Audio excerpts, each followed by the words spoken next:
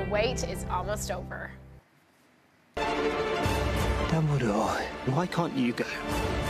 I cannot move against Grindelwald. It has to be you. It's one of the most anticipated films of the year. Fantastic Beasts: The Crimes of Grindlewald hits theaters this week. etalk's Devon Soltendieck flew to Paris to attend the premiere and spoke to the cast. He joins me now. Devon, good to see you. Good morning. How are you? I'm good. I'm looking forward to this movie to cuddle up with a blanket and eat all the snacks. Yeah. This movie is absolutely incredible, and the casting, I think, has been so phenomenal. And you actually got to talk to the cast on the red carpet. I think we have a clip to share. 5 years, 10 years in the future, what do you think this franchise will have meant to each of you? Well, it'll be a huge chapter in our lives, you know, which is a wonderful thing. We've been through a lot together. You have actually. On the last tour, there was this. Iris, my daughter, was like really little, and she came on the tour with us. And there was this amazing moment where we were flying from New York. We were so desperately concerned that Iris wasn't going to sleep. And we basically just passed her between like Catherine and Ali and Ezra. And saying like, "I'm so sorry in advance," and we were like, "Are you kidding? Give me that baby." So it's like you have 20 babysitters now as the cast gets bigger. Devon, the cast looks like they're just one big family, and seems like that's part of why people, I think, are so in love with this film. Well, yeah, you know, a lot of people ask me, why are these films so popular? And it really is rooted in the beginning of the Harry Potter franchise. First of all, these books and these movies are incredibly well written.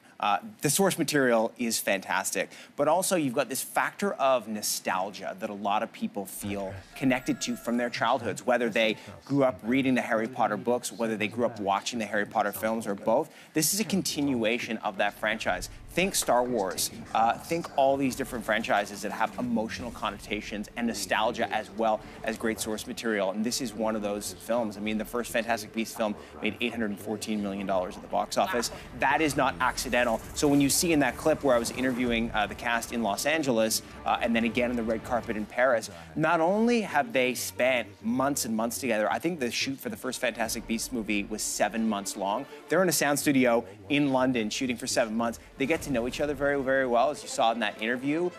They saw each other get married and have children. It's really amazing in terms of the personal connections, but also, I mean, they feel very lucky to be a part of this franchise. It's a continuation of an emotionally connected franchise, and for an actor, for a movie fan, for a movie goer, it doesn't get much better than that. Yeah, it's a cool experience to be part of, and like you said, like we're all emotionally connected to it. I remember reading Harry Potter as a kid in middle school, right? Yeah. So you were at the premiere in Paris. Ezra Miller got a lot of attention on the red carpet. Yeah. He did. I mean, look, Ezra Miller, there are movie stars and then there are actors. Sometimes a person is both. And Ezra Miller is both those things. He is an incredible actor. He is also an amazing movie star, and he knows how to work a red carpet. GQ just wrote a really amazing article about him, saying he's got, you know, one of the most unique styles, as you saw. He's wearing sort of like it's a Montclair jacket, but it's also like there's a dress skirt component to it. Okay. I'm wearing a suit there. I look pretty warm. I'm not warm. It was about 3 degrees on that red carpet, so he was dressed for the elements a lot more than I was. But look, he understands the moment. He understands how to get people's attention. He does it in a very organic way, and he also happens to be a great actor, and that is the makings of an amazing movie star. He's very appealing, for sure. Absolutely. How does this film compare to the one before? Well, it's a continuation of the story. So I've seen the movie. I know a lot of people don't want me giving away spoilers, so I won't do that.